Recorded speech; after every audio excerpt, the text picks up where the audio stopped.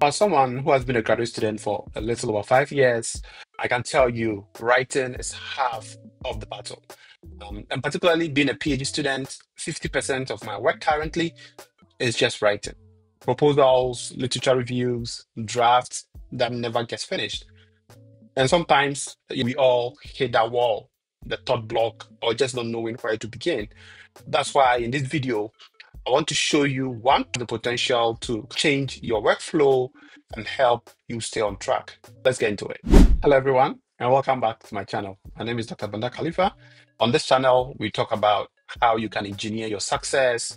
If you're driven and ready to level up, whether that means getting into your dream graduate school, accelerating your career, or boosting your productivity, you are in the right place. Subscribe and turn on notification so you don't miss any of our videos. So, as I was saying, today I want to review one AI tool that I have been using for some time that I think has the potential to change your academic research.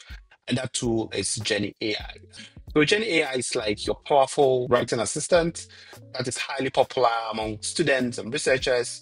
So, in this video, what I'm going to do is to show you how to use it to make your writing faster, more focused, and less overwhelming. Let's look deep into it. So before we begin, the first thing you have to do is to go to Jenni.ai and create a free account. Once you're in, as you can see, I've already logged into my account.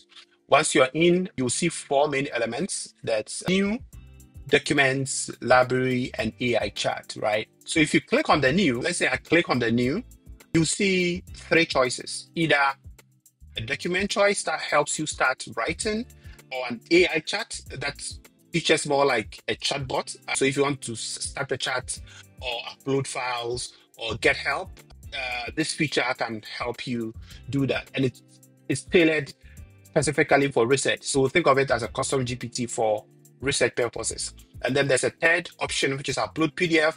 So you can add files that you want, as many as possible, I think up to 100 files. And then you can ask specific questions based on those files. So I want us to explore each of these sections in detail. Let's start with the AI chat feature. So if I click on the AI chat, this is the window that opens. As you can see, this window is where you interact with the chatbot in real time. So in this window, the chatbot can help you outline your paper, review a draft that you upload, or draft an abstract for you. You can ask questions about your uploaded research papers. You can search the web for real time academic info. So let's say I want information about um, a specific subject. And remember, for every AI tool, your output is dependent on your input. So let's say I have this. I'm just assume the persona of a physician scientist with expertise in infectious diseases. Summarize the current status of the 2024-2025 measles outbreak in the US. Include 5 citations between 2024 and 2025. Use a formal academic tone and 150 words. So let's see what we get from here. So as you can see, once you key in your prompt, it thinks for a while, and then it gives you an appropriate response, which will include your references automatically. So you can see the references here that we got from Jenni AI. So another feature of Jenni AI that makes it really useful is its ability to analyze papers. So for example, if let's say you're doing a literature review where you have to read through several papers just to find an idea or even identify a gap, what you can do is simply upload as many papers as possible. So for example, let's say I have a paper that I want to review, I'll go to new and then I'll go to upload. And you have the ability to upload as many as 100 papers at a time and actually chat with those papers in real time. So I've uploaded this paper. Once you upload a paper, you can go to AI chat and then you can ask questions about the paper. So for example, I could say, what is the summary or what is the takeaway from this paper? And you can make on this and then you go send and then wait for the response. So as you can see, it gives you a clear breakdown of the main or the key takeaways from the paper. which is really useful. So if you're reading, let's say, handwritten papers, this tool can really make a difference. The use case, as I said, is mainly a writing tool, right? So let's say you want to start writing or you want to write something. You go to new, you go to document, and once you go to document, you see this pop up. There are several ways you can start your writing. The first is to start with a prompt. The second is to press enter to start from scratch, right? And the third is to import a document. Let's say you're working on a draft that you want to refine. You can actually import a Word document and it will help you refine your writing. So let's say usually starting from prompt. For example, I want to do a literature review or get more information on the topic on ultra-processed foods. So imagine I use this prompt. I'm a postdoc researcher in epidemiology, writing a research paper on association between processed food consumption and prediabetes risk. So you can decide to leave the smart headings, standard headings, or no headings at all, whichever one you want. So let's leave it with smart headings and then start writing and see what we get. Awesome. So as you can see, it has given us pretty good framework with some details about the headings that we actually need. So the way it works is that you read a sentence, and then if that sentence resonates with what you want, you would accept it, right? So we accepted a sentence with the references, and then what it will typically do is to add another sentence, and then you accept it. Another sentence, then you accept it in that order with all the references being provided. So this is pretty much very comfortable.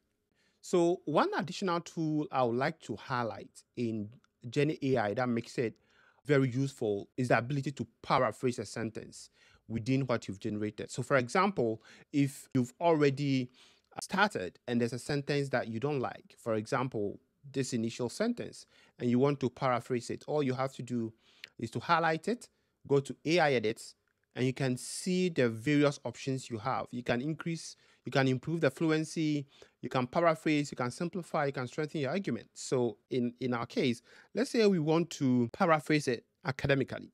Let's click on that and see what we get. So it gives you a paraphrased statement. Prediabetes, a common hyperglycemic condition, is marked by higher than normal blood glucose, but not high enough to be considered type 2 diabetes. So this is the kind of option you get.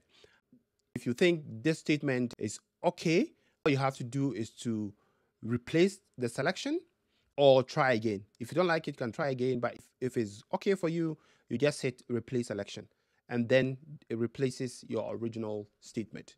A tool that I would like to highlight is the citation tool, right? And it's such an important concept in academia that you have to really master. So say, for example, you have a sentence that you've added from one article or online, and you want to find a citation for it. What you have to do is to click the sentence, go to cite, and then you have the opportunity to cite from all related documents. So for example, so all means that they are pulling resources from all the articles that add some elements of detail with respect to the sentence you've highlighted. So you can click it and cite it, as you can see here. Or if you've even uploaded the article in your library, you can also cite from within your library. So this makes it very unique to help you ensure that you are actually abiding by the principles of good academic writing. After all is done, what you're left with is to export your writing. And then if you want to pass it through another tool or you want to go through it, then you can do that. So after you finish writing, you go to export. You can export in LaTeX, Word document, or you can actually copy and paste. So as you can see, Jenni AI truly makes your writing or your research easier. So brainstorming on the topic, identifying a research gap, reading, or having problems with citing a particular paragraph, this can actually help you. So let me know what you think about this tool. You can try it for free, then decide if you think the premium version is worth it. So the unlimited plan, I think, goes for $20 per month. You can get 20% off if you use the code. If this video helped you, hit subscribe, comment below with how you think you can use AI. And if you have any other tool that you want me to review, leave a comment in the comment section. Catch you in the next one.